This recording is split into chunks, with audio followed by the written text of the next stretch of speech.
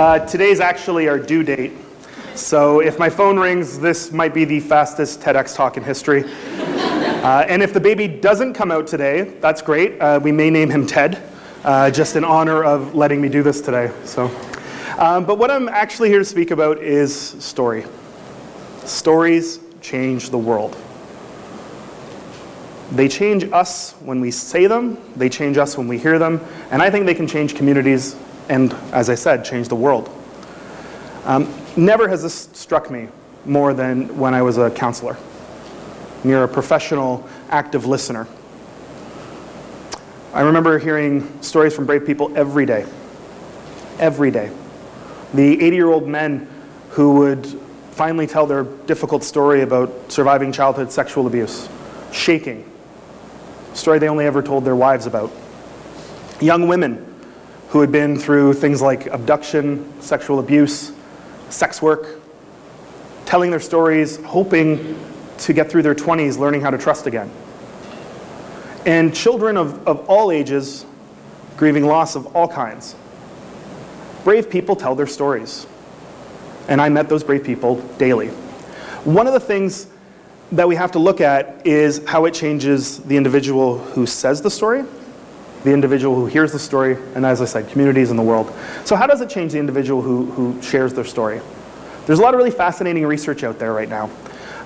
Slepian, Massian-Campo, and Embody have done research that shows that holding our stories in and our secrets, because often they're the same thing, actually has a real effect on us. And not in this poetic or metaphoric way, but it actually weighs us down. Research that they did showed that when we're thinking about our secrets and holding them in, we'll actually judge a hill to be steeper than it is, or the distance between us and something to be further away than it actually is. It's real and perceptible. And when we actually tell our stories, or we unburden ourselves, our judgments not only become more accurate, they also become less negative. Other things are happening to us physically too when we tell our stories. Cozzolino, in his wonderful book, The Neuroscience of Psychotherapy, talks about how counselors are actually amygdala whisperers. The amygdala is a part of our brain, it's in our limbic system, and it helps regulate things like emotion, survival instinct, really important stuff. And he calls us amygdala whisperers because one of the things we're trying to do is get clients to tell and retell their stories, to develop new associations. So if somebody had a really negative traumatic story in their life about something like intimacy that was fraught with trauma and abuse, maybe retelling the story in new and novel ways will change the associations and change the meanings. And if we're able to get people to tell a story in a new way about their past, we're able to get them to think about new stories for their future, new possibilities. Right? When we tell our stories, the left and the right brain actually integrate in a neurological way. It's a physical change. So perceptually, neurologically, we have these physical changes that are occurring. One of the other things that we're seeing with storytelling is its effectiveness in terms of actually counseling. And what I mean is we're seeing means of storytelling that have only ever been normally reserved for professional storytellers used in counseling. Things like video, things like filmmaking, photography, photo voice, where you take narratives almost like a podcast and put it over photos to tell a story about your life, again in a new and novel way. When we do this, we're actually reorganizing our brains. And this is the whole goal of most psychotherapy. The thing we used to do at the campfire, tell a story about our lives, is actually cutting-edge psychotherapy now. Telling your story changes you. Okay, telling your story also changes the listener. My wife and I, we're both counselors. And in fact, there's not been a time in the last 10 years where one or both of us haven't been counseling, learning about counseling, writing about counseling, or teaching counseling. So we've thought about this quite a bit. And I am more than open to admit that before I was a member of the helping professions, I was a horrible listener. I was that like sleazeball person who looked you in the eye, furrowed his brow, acting like he was listening, but the whole time I was just thinking about what I was going to say next. It's a horrible way to live your life. Right? You don't actually retain anything.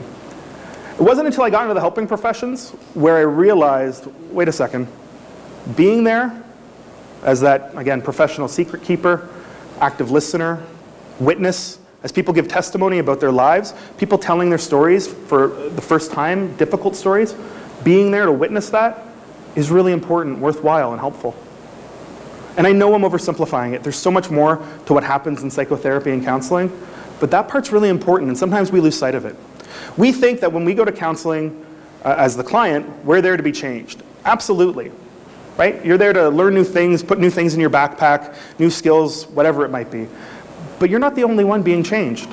The client and the counselor are changing each other constantly through the use of storytelling. So we have a goalpost of when somebody tells their story, it changes them physically and emotionally, it helps their mental health and their functioning. When somebody hears their story and they're open to that experience, they hear it and feel an echo of somebody else's experience, it helps them and changes them. So wouldn't it posit that in these micro-counseling examples of encouraging people to tell their story, that change can happen at a community level and a world level through storytelling? Marshall Gann seems to think so. Marshall's an incredible guy. I've had an opportunity to work with him. He endorsed 2 of my political campaigns. Recently took a course that he facilitates at Harvard's Kennedy School on the power of narrative. And he has this idea about change-making public narrative. So in the same way that we have people tell their stories individually for change, we can do it in a public way for the same goals. And in the public narrative, there's 3 stories we tell. The story of self, the story of us, and the story of now. The story of self is the story about why you have been called to act. What is it that happened to you? And it's never stats, right? Stats can support our stories, but stats don't inspire people to act. Marshall believes that stories teach us how to act, but also can inspire us to act. And the story of self is, again, that story that you realize something's a problem that needs to be solved because something happened to you or you witnessed something. My story of self, the reason I got involved in community development and politics is because when I was little, 10 years old, I remember selling out my values for a ride. And what I mean by that is, I remember having at the age of 10 to broker rides between other parents. I grew up on the system, product of divorce. My mother didn't have a car, and I was really ashamed. Not of those things. My mom's wonderful, and there's nothing wrong with being poor. But of having to sell out in order to get involved in extracurriculars, a thing we tell young people to do all the time. Because there was a lack of transit, because there was a lack of a vehicle in my home, I remember doing things like having to, and I'm changing the names here, but having to make friends with Jenny's racist parents because they had a minivan. And my friend Carl, his parents were awesome, but they had 3 kids and no room in their car in order to do things like get to a science fair. Right? And I'm selling out my own values at a really young age. When I was in high school, in grade 9, I got into a school play. And the only reason I was able to do the play was because the teacher, Susan Dignan, that name hasn't changed, but because the teacher agreed to drive me home after every practice and every performance because we didn't have transit at our school. And I realized, as this was happening, trying to sell tickets to young people to come to dances and plays and things like that, that there were other young people who, because of lack of public transit, weren't able to participate in extracurriculars. So we tried some Band-Aid solutions, right? Movie nights, free pizza, trying to do some, essentially what's now, I guess, ride shares. But those were Band-Aids. It wasn't structural change. And it wasn't until we got people to sign a petition, young people, we got them to fill the city hall here in Brantford. We had the newspaper write articles about what we did. And about 8 months later, we had a bus route. I learned at the age of 14, you can fight City Hall and win. And if you can do that at 14, you can do that at 40, you can do that at 50. Any group of people can do that. And it was a really important lesson to me, and that's my story of self, at least one of them. The story of us is a story about our shared values and our shared experience. The story of us is so important. You might have seen hints of it in my story of self, right? If other students are signing a petition, that's a story of us. But the story of us doesn't have to be the exact same. Not everybody had my exact same situation, but had similar situations. So I'll give you an example, a few of them anyway. One example would be the student who had a car in their household, but they had alcoholic parents. And they didn't want them picking them up at 10 o'clock after a dance, being drunk and having to drive home with their drunk parents. Right? I see some nods in the audience. Some other students, older ones, couldn't accept co-op opportunities because there wasn't any public transit. They couldn't accept an after-school job because by the time the school bus got them home and then they could get on a city bus, they would have missed their shift. So they had to say no to those opportunities. Still other people, maybe they wanted to be involved in sports and not a play. and they couldn't because of this lack of transit. So that story of us, that's a story of a community and how it's affected. And then the story of now, it's a story of urgency. It's why the thing that we are trying to fight for can't wait another 2 years, and it can't wait another 10 years. It has to happen soon. The story of now is also the story of how you're going to organize, why you're going to be successful, why what you're doing is right. So stats don't do that. Stories do that. I'll give you an example. If you've ever heard a politician rattle on stats about Indigenous underfunding of schools, you may care about that issue. You may sympathize with that issue, but you're not going to retain those statistics very long or very well. If instead, on top of the stats, you hear somebody from a First Nations community, an Indigenous community, talk about how they've never seen a school, a real school in their lifetime, because before they were born, their school was condemned. And they built portables on toxic land, and fumes come in through the vents and through the windows, and this causes young people to be violently ill at school, and their parents and the kids themselves are both saying we can't go to school anymore because it's not a safe place to be. And the reason this is happening is because of chronic underfunding of Indigenous schools compared to their provincial counterparts. You're going to remember that. You're going to be called to act. You're going to be able to transmit that story and share it with other people. That's what the kids who started the largest youth movement in Canadian history, Shannon's Dream, did. They told their stories online, on YouTube, videos, television, in the media, at Parliament Hill, and at other schools. They developed allies who then shared these stories as well. And they're demanding and getting structural change in the funding formulas.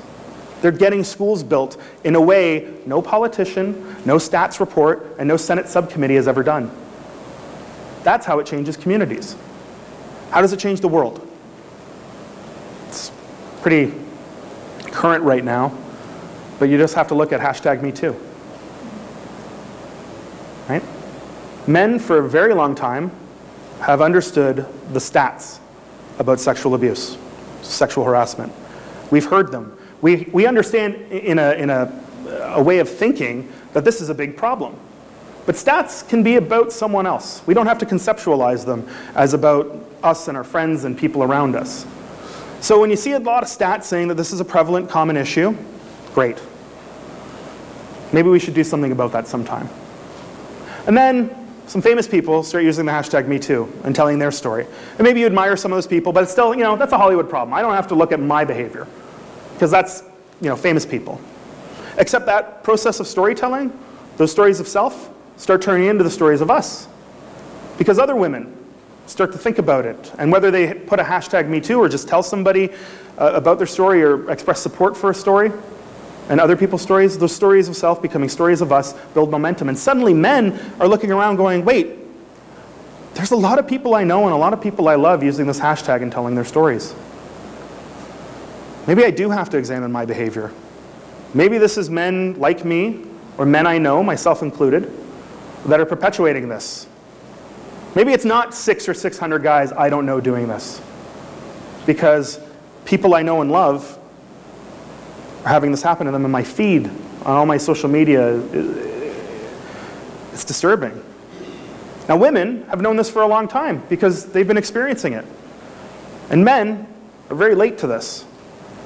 But I'm seeing the story of us turn into the story of now, because I'm seeing men tell stories. I'm seeing men tell stories about what they could have done better. I'm seeing men tell stories about what they did and what they were doing and what they should do, right? Rewriting narratives to change their own behavior.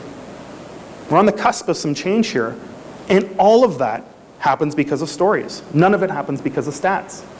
Some brave people tell their story in a counseling session. Great.